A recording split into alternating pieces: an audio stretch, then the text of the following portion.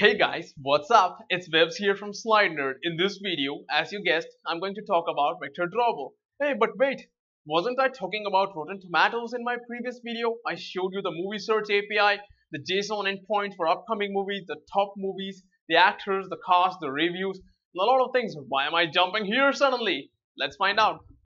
Here's a little secret that you don't know about me. On one hand, I want to put three different tabs in our app.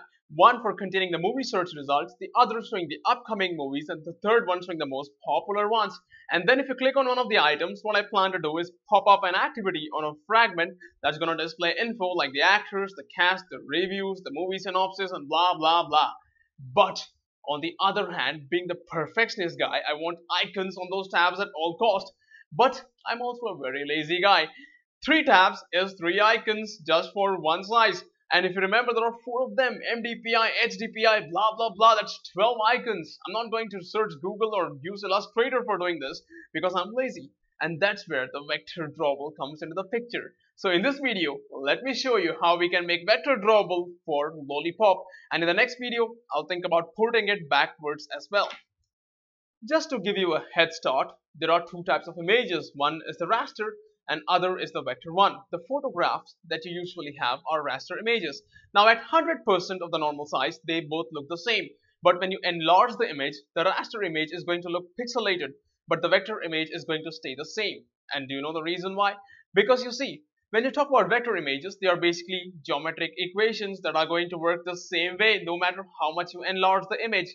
But when you talk about raster images, what you're going to do is enlarge the pixel out there, and that pixel is definitely going to show up more prominently when the image is enlarged, making the image look blurry. So now that you understand the simple difference, let's take a look at how we can add vectors in Android and what is the advantage behind it.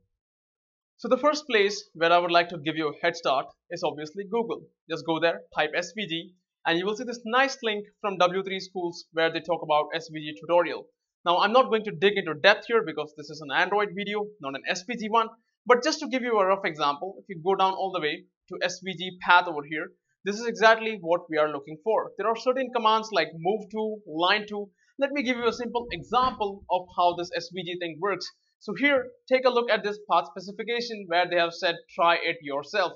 They have used the SVG tag here to specify a height and a width, and the most important part is right here where they have said D equals to M150 0. In other words, this simply means move to the point 150 and 0. If we can make this say 100 and 0, you will notice the difference on what happens. Take a look at that. Now we are at 100 on the x-axis, 0 on the y. You go there from line, you make a line to 75, 200 from there. So it's pretty obvious that 75 from the x-axis is over here and 200 from the y is over here. And further they have said make another line to 225, 200, which is why they have used this L command over here, which simply means draw a line to the point that follows it. So 225 and 200 is over here.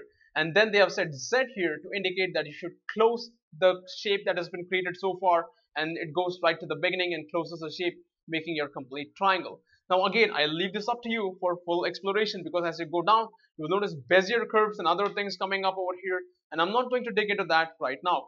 Maybe I'll consider making a separate SVG course when we talk about this. So let's get back to Android and figure out how we can use this path definitions in our code.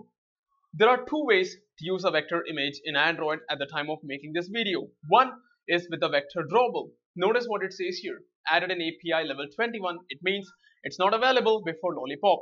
On the other hand, you can use a library called Mr. Vector on GitHub. Now this simply means that vector drawable compat A7 plus backport of vector drawable. This is available for API 7 plus. You can simply include this library in your code, and you can have vector drawables anywhere on any version that you want. And we will talk about this library in the next video. But in this video, I want to talk about how we can use the vector drawable to get you up and running with the basics. If you take a look at the API here, it says lets you create a drawable based on XML vector graphic with this vector element where you can specify a name for it, a width and a height. And I didn't really work out with these two attributes, viewport, width and height, but I did notice one thing: either they completely show up or they don't. So I would like to know from you in the comments, what do you think these values actually do? So other than that, there is tint here where you can change the color of your drawable, and then there's the alpha which you can control here. Other than that, before we talk about the group tag, I would like to talk about the path tag here. The attributes here are pretty self-explanatory. It says paths to be drawn. In other words, it's a simple shape that you want to draw, like a right triangle or a rectangle or hexagon or whatever. And if you go to the top, group is nothing but a group of paths or subgroups where you can combine together to create a more complex shape like your true real vector image. Now if you go down and take a look at the sample code, this is what you see for a vector drawable, where they have given a height, a width, a viewport width height, a group here they have specified, say, calling it as a rotation group. Now the reason why they have named this is so that you can animate it if you want to animate the entire group. And we will take a look at this when we talk about animated vector drawable in the upcoming video. But if you take a look at the pivot x and pivot y, they have specified where the pivot of this entire drawable lies, and they have specified a rotation of 45 degrees as well. And now this is the actual part where your shape is drawn on the screen with the part data here. You're like, wait, whoa, do I have to write all this? So I told you at the beginning of this video, I'm a lazy person. Hence, I'm going to show you a shortcut of how we can do all this without typing code. So in our material design app, I have created an activity called vector test activity. It does nothing great currently. If you go to its layout, there is simply an image view where I plan to display the vector drawable. The way I do that is similar to what we have been doing all this time. Simply add the background attribute and specify the vector drawable. Now for pre-lollipop devices, we want to make sure that we have a simple image from one of the 4 drawable folders that is displayed here as well in the background. We will set that up, but before we do that, let's download our vector image. Simply go to images.google.com, type Android SVG, and you'll get lots of images. I have downloaded one of these images, and it's in fact right here in my folder where I have stored the project. You can simply view that inside your Safari browser, and you can take a look at how it looks. So this is what we currently have. The first thing that we need to do is convert this into the vector drawable XML file that we need.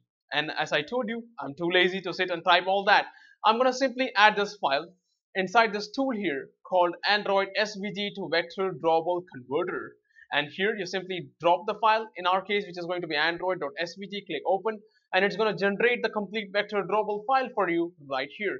We can just download that file inside our app source main res drawable v21, because this is where we are going to have our vector drawable. We can call it vector underscore android dot xml file. So you simply click save and the file is saved over here. If you go back to the workspace, you will notice that file has come here inside our drawable v21. There it is, vector underscore android dot xml.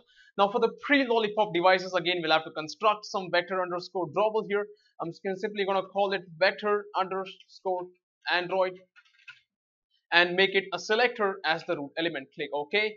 Add this file to get yes. Here I'll simply add an item here, close that item, and select the drawable here as @drawable/IC launcher.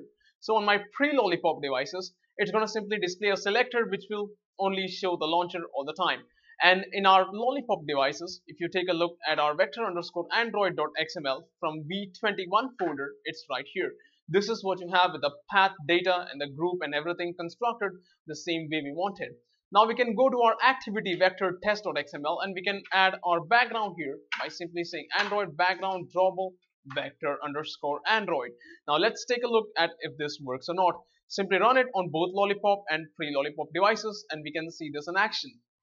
So there's my main activity on pre-lollipop. I can simply go here, say vector test activity, and I can go do the same thing with my vector test activity in lollipop as well. Notice the difference. Bam! This is a simple drawable on pre-lollipop, and this is our vector drawable on lollipop devices. No matter what size you set for it, it's gonna still look pretty damn good. Let's test something. I specified the height and the width as 144 dp. Does that change something? Let's go and take a look at our pre-lollipop and lollipop devices. The vector drawable still looks damn awesome compared to what you see here on the pre-lollipop devices out here. Now if you go back, we can remove these borders from our vector drawable by simply going to the vector draw underscore android dot xml for the lollipop files. And this first path is basically the border where you can see the fill color is 000. We can remove the borders out here and the image will look even better. Simply run it again. And there's our pre-lollipop and lollipop device. That's pretty damn awesome compared to what we could do so far. Now I have modified the vector underscore android dot xml for our lollipop devices by specifying a tint color. Does that change anything? Let's take a look at that. You go to the pre-lollipop and The other one, take a look at this. This is colored now. We can specify whatever color we want and this icon can change accordingly. Isn't that amazing compared to all the Illustrator coloring work that we used to do all these days? So at this point, you definitely have a question. Hey, can we use these vector icons with tabs in our apps? Why not give it a try? Simply go to our activity with sliding tab layout. Now here, we need to go to the pager. I have specified my pager adapter here where I had specified the icons. Here you simply put vector underscore Android 3 times in my case. And now when you run this on both pre-Lollipop and Lollipop devices, bam, this is what you see. The vector icons are working perfectly on your Lollipop devices, whereas your pre-Lollipop devices still look ugly with those normal drawable icons. Now this means that vector drawables are great, right? Let's take a look at that. Take a look at our stats here with using a vector drawable and without one. The normal drawable, there were 4 folders, there were 4 different icons, they had these sizes. The vector drawable had a single icon with 2265 bytes. So the total amount of space we consumed using a vector drawable was this, whereas the normal one took it to 48,405 bytes. The amount of space that we saved was 95.3% with a vector drawable. But does this mean that vector drawables are always great? No. Let's take a look at. To ensure that you guys don't get too excited and start using vector drawables everywhere, I also brought up a drawback of vector drawables. Take a look at this icon called robot.svg. If you simply open it in your Safari, you will notice that it's a pretty small icon, but the size of this icon is 96 KB. But if you go to the app and if you go to the source main res and if you go to the different drawable folders, I have the same icon here rendered as a raster image. And if you take a look at the size here, it's hardly 1421 bytes. So in this case, the comparison goes totally reverse.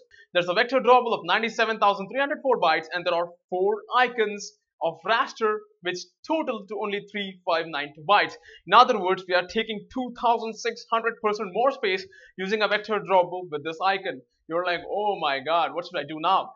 The thing is, you have to make sure that you understand when you use a vector drawable and when you don't. Simple shapes are always easier to use with a vector drawable. You'll save yourself a lot of trouble.